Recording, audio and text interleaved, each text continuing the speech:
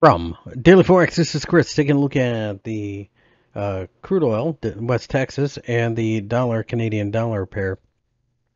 The US dollar has fallen to the uptrend line, and at this point, we are threatening it. If we break down below this uptrend line, then we could threaten 90 and then 85, where the 200-day EMA is going to come into the picture. On the other hand, if we can take out the highs of the day, then we could challenge this downtrend line.